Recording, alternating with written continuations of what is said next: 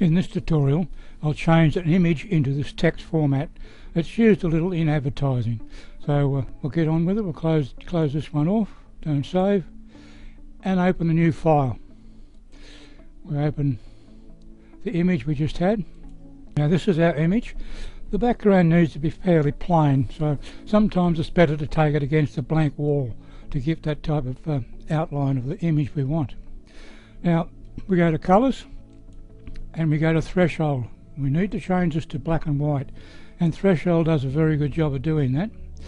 And now we need to change some of the toning in the photograph just to make it a little bit more noticeable, because whatever's black will become where the print is. That's a little bit too much. Just bring it back a fraction and then click OK. Now I'll enlarge this image using the plus on the keyboard,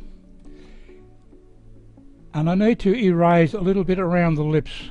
The eraser's a little bit too big for this case. Just that part there is just not suitable for this type of format, so I'll erase it. Everything else is alright. The nose is not very clear, but we'll just try it out in this format. Now the next thing we've got to do, we've got to get some text. Now the text is already on my desktop, so I hit the window key and the D and opens up the desktop. I right click my text, this is a special text, and I ask it to open with WordPad. Now I go to edit and select all, return to edit and copy. Now we don't need it anymore, we close it off. We make sure that our image is back on the screen.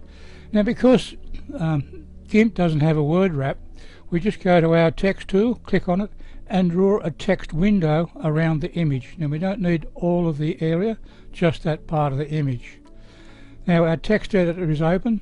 Now it won't work with edit and paste, so you've got to use the control key on the keyboard plus the V key, which places the text in there.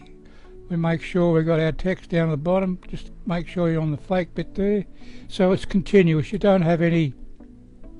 Just hit once again and then hit Control V again and fill the text, the image with text. We need one more.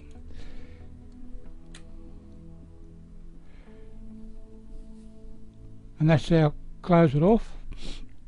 Now that the text is placed over our image in a text layer, we right click on it and we add alpha to selection. Now it selects all the text on that screen. Now we need to move our image above the text, so we pull the down arrow and move the text underneath our image. Now make sure our image is selected. We click on it to make it highlighted. We go to select and we invert our selection. That's the image layer.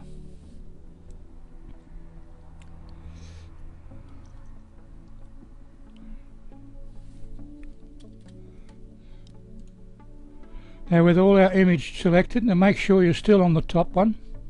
Go to our eraser tool and choose a large brush and move it right up to maximum, because this is a fairly large image.